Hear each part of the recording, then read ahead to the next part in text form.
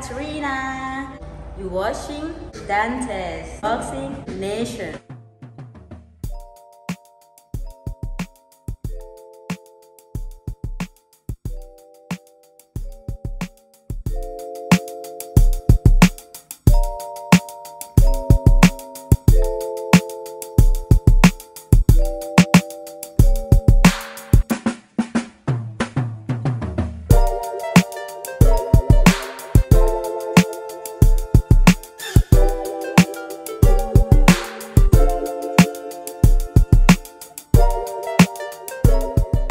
Dante's Boxing Nation, what's going on, guys? So some really great news. According to ESPN reports, PBC's Al Heyman is offering Canelo Alvarez a big one-fight deal to fight Jermall Charlo. And Matchroom's Eddie Hearn, they are offering Canelo a two-fight deal to fight Bivol and Gennady Golovkin. This is not great news because it means Canelo is going to definitely take one of these tough fights. It's great news because the only offers on the table are really tough fights for Canelo Alvarez. These are real fights. These are competitive fights. No Caleb Smiths, no Saunders, no Plants, no Yildirim's. All of those options will put Canelo Alvarez in a real fight, something we haven't seen in almost 4 years. You always hear fans talking about how much money Canelo is making and et cetera. But the truth is, if he fights against Jermall Charlo, it will be the biggest payday of his career. We know this because the biggest payday of his career right now was against Caleb Plant. Caleb Plant, a heavy underdog, someone that a lot of people didn't really know, didn't have the skill, the buzz, or the resume of a Jermall Charlo. And Al Heyman, he got both Canelo and Caleb Plant their biggest paydays of their career. Now, when it comes to the two-fight deal by Matchroom, Bivol and Gennady Golovkin, that's an interesting offer because before, when Canelo Alvarez got out of his contract with DAZN and became a free agent, he was still working with DAZN. They gave him a two-fight deal back then. But the two-fight deal, it included Caleb Smith and Avni Yildirim, which is so ironic because Avni Yildirim is the whole reason why Canelo Alvarez broke out of the contract in the first place.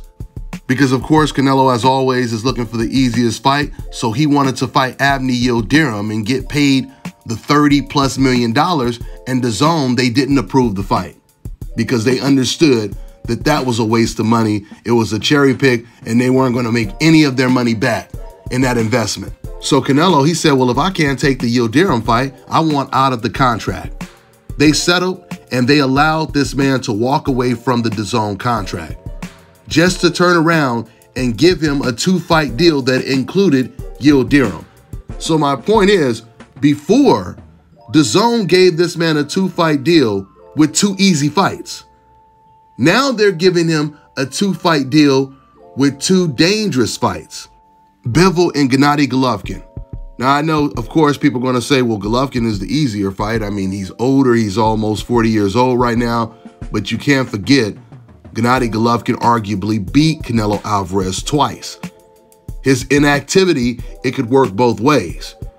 It could give him time to rest, and he could come back looking good because he's not fighting a lot. There's not a whole lot of wear and tear. He's not in a whole lot of wars. So it's a possibility the time off could have preserved his body's constitution, and he can come out looking just as fresh as he did in the second fight. We'll see. Gennady Golovkin has always had a great jab. And whenever you got a great jab along with power, that's always going to be a problem for a fighter like Canelo Alvarez. From the Floyd Mayweather fight to the Caleb Plant fight, you can see that Canelo Alvarez, he still has the same problems with the same punches. He still gets hit with the same punches consistently. Your jab is giving him trouble, so keep that on his face. Right here. And here's a clip of Canelo getting hit with the same jab and right hand in the Kovalev fight. So while there's no doubt that Golovkin on paper is an easier fight than a Bivol fight, it's still a much better fight, much more competitive fight than any of the guys that Canelo has been facing in years. Now let's talk about Bivol. Now guys, Bivol is the only fighter right now, well, two fighters, There are two fighters right now I believe beats Canelo hands down. It's Bivol and it's Andrade. Those two fighters I believe beats Canelo hands down. I believe the Charlo fight is a 50-50 fight, but going back to Bivol, Bivol is everything that Canelo struggles against. Foot movement, counter-punching ability, and a great jab. Not to mention the power and the size of a natural light heavyweight, which is really going to make the big difference. It's equivalent to fighters like Roman Gonzalez, Chocolatito. When he was at the smaller weight classes, he was getting outboxed by a lot of guys, but he always had the power to bail him out. Same thing with Nonito Donaire. When he was at the smaller weight classes, his power would always bail him out. He would be getting outboxed by the majority of his opponents. He would be down on the scorecards in more than half of his fights. And the power would come and save the day. But when fighters like Nonito Donaire, when they moved up to a weight class where the opponents had either the same amount of power or more power, their power wasn't enough anymore. I'm talking about Nonito and Roman Gonzalez. They had to rely on their skill set and their defense, which is why it is so difficult to do what Floyd Mayweather did. By way of contrast, Floyd had to move up 5 weight classes, and almost every single opponent that Floyd Mayweather faced at the welterweight division had way more power than Floyd Mayweather and was a good 10 to 20 pounds bigger than him. So Floyd was used to doing that. He was used to figuring out other ways to beat someone who has a massive size and power advantage over them. Canelo's not used to that. The majority of Canelo's opponents did not have power. The last opponent he had that had power and really used it was Gennady Golovkin, and a lot of people feel Golovkin won that fight. That's why Canelo moving up to 175 is going to be really interesting, because he does have fighters in this division that can match his power.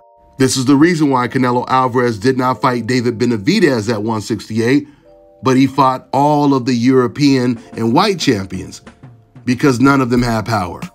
On top of that, they were all coming off of their worst performances. See, Canelo, he has the same mentality that a Diego Corrales used to have. I remember Diego Corrales, he used to say this before his fights when he was undefeated, and he said it before the Floyd Mayweather fight. He said, oh, he's going to win the first 3-4 rounds.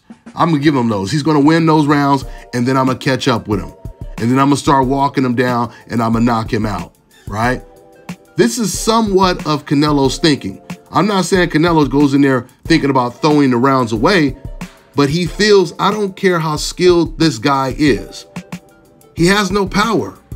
Eventually, I'm going to catch him and I'm going to knock him out, because these are the type of opponents that Canelo has been in the ring with. Canelo felt the same way in the Floyd Mayweather fight. Canelo Alvarez rehydrates to like 185 pounds. Floyd Mayweather admitted, and it was on the All Access, he admitted the day of the fight, he was weighing 146 pounds. Canelo was nearly 20 pounds bigger than Floyd Mayweather the night of the fight. So Canelo Alvarez was looking at this like he was a super middleweight fighting a welterweight. And he was like, there's no way. I don't care how skilled this guy is. He can be more skilled than me. There's no way I'm letting the guy 2 divisions or 3, whatever, smaller than me, beat me, no matter how skilled he is. But Floyd Mayweather, he always said, you can be bigger than me, faster than me, stronger than me. It doesn't matter, because I'm going to be smarter than you. Brains versus brawn. So Canelo is used to taking advantage of the average fighter who has no power when Canelo has all the power. But it's not that easy to do it when someone can match your power, and that's the reason why we seldomly see Canelo in the ring with guys that can match his power. But the walls are closing in now, guys. The walls are really closing in, because as you see, the only offers that Canelo is getting are tough fights. He didn't get a Makabu offer. Nobody is talking about, man, we want you to fight Makabu and we got this amount of money, right? There's a very good chance that Canelo Alvarez may still fight against Makabu and continue to destroy his reputation, while you have other fighters in boxing today actually looking to fight the best. while you have Devin Haney. Once again, people use this word pick and choose. Oh, Canelo can pick and choose. He can pick and choose whoever he wants.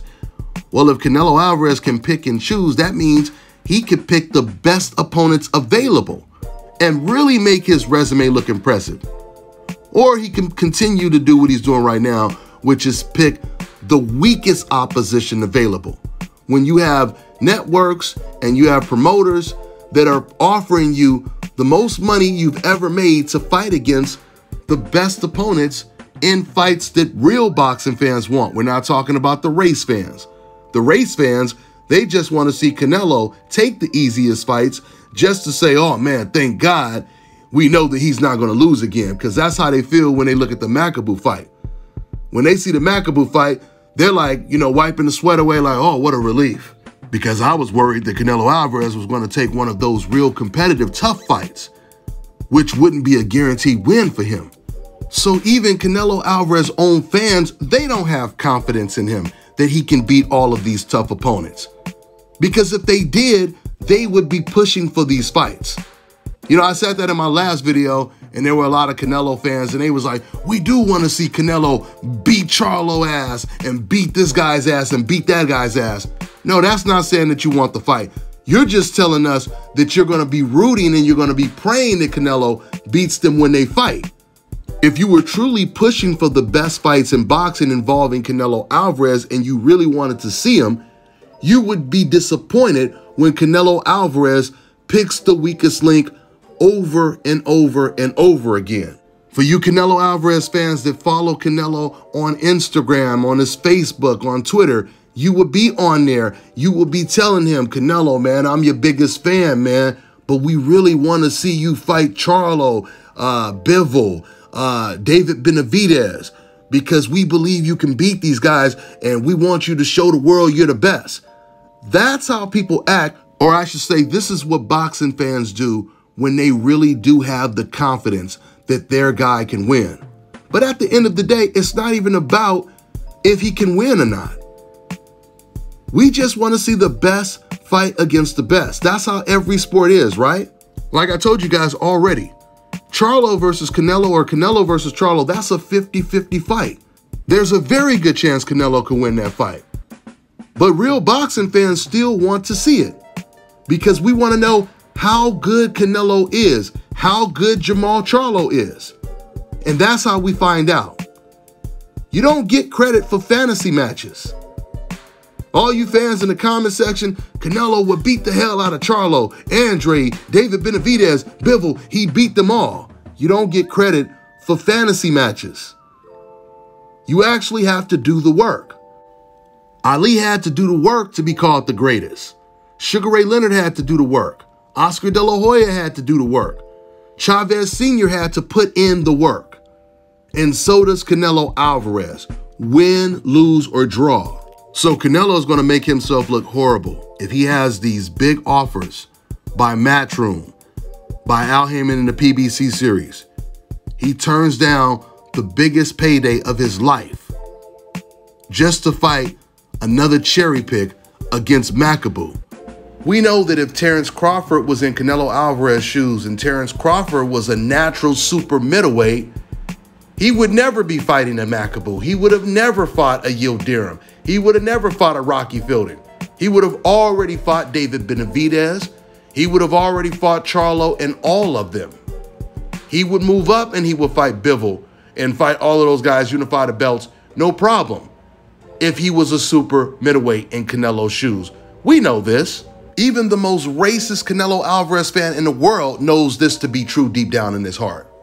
And Terrence Crawford would do these things because he is the best fighter in the world. There's no way you can be the best fighter in the world if you yourself don't even have confidence and believe you're the best fighter in the world. So now Canelo Alvarez, he has two big offers on the table. Once again, let's look at the dichotomy. Imagine if this was years ago when all the welterweights, the top welterweights were still undefeated. Keith Thurman, Danny Garcia, Errol Spence. Terrence Crawford comes to the welterweight division, wins his WBO title against Jeff Horn, and just like that, he gets the biggest offer of his career to fight Errol Spence. But he gets other offers to fight the undefeated Thurman, Danny Garcia.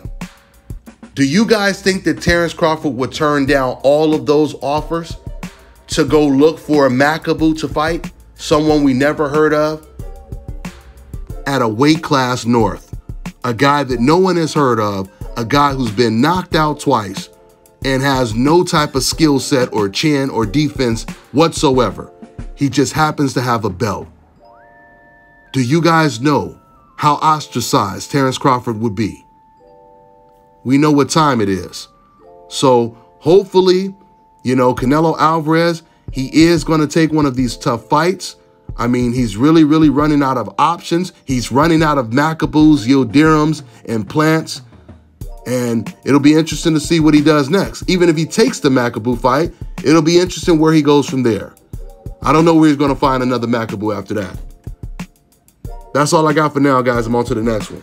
All right, now check this out, guys. If you're looking to repair eczema scars, burns and bruises, dark spots and blemishes, then this right here is the perfect product for you guys. It's called Elo Diki Face and Body Oil. Athletes and top-ranking boxers, they're also using it after training to reduce swelling, inflammation, and to ease the pain. So get yours today. Go to elodiki.com, like them on Facebook, and follow them on Instagram.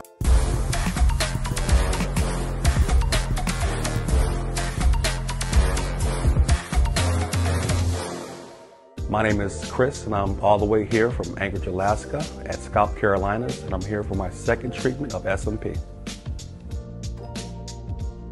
Well, I was sitting at home one day and going over my Facebook page, and they have different, you know, like advertisements popping up, and I saw one for SMP, and I saw some pictures of some guys, you know, before and after, and I was looking at that, and you know, it caught my attention, so I Googled it. SMP, nothing showed up in my area. So, you know, I did a little more research, and all of a sudden, Scalp Carolinas popped up in the web browser. So I started watching his videos and seeing all the reaction from all the other people. We talked on the phone, we made appointments and everything. I sent him pictures, and he looked at them, and I was like, can you fix this? And, you know, he pretty much said, no problem. My first session, he made me feel extremely comfortable. It was almost like I was talking to family. He started, and during the whole treatment, we talked, and, you know, about our families and our life, and, you know, and things that he does and things that I do. And before I know it, the first session was over. When you see someone doing something that they love, as much as I see Enoch Glover love what he does, it shows in his work. I wouldn't point anyone in any other direction but here to North Carolina, Scalp Carolinas, to get this done.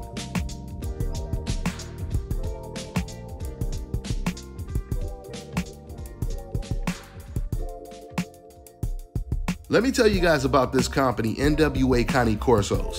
They breed Cane Corso Mastiffs, which is a guardian dog that is treasured for its protective nature and strong loyalty to family. If you're looking for a family-friendly dog that's intelligent, muscular, and brave enough to take on any intruder, then you need a Cane Corso Mastiff. Cane Corsos are extremely versatile, performing well in a variety of activities such as hunting, agility, competitions, and obedience trials. With its athleticism and versatility as a hunting dog, guard dog, sports dog, and a show dog, the Cane Corso Mastiff is perfect for any family. They also have standard French bulldogs with excellent health, structure, temperament, and superior bloodlines with many champions and present day in pedigrees. Visit NWA Cane Corsos on all social media platforms to find the perfect puppy for your home today.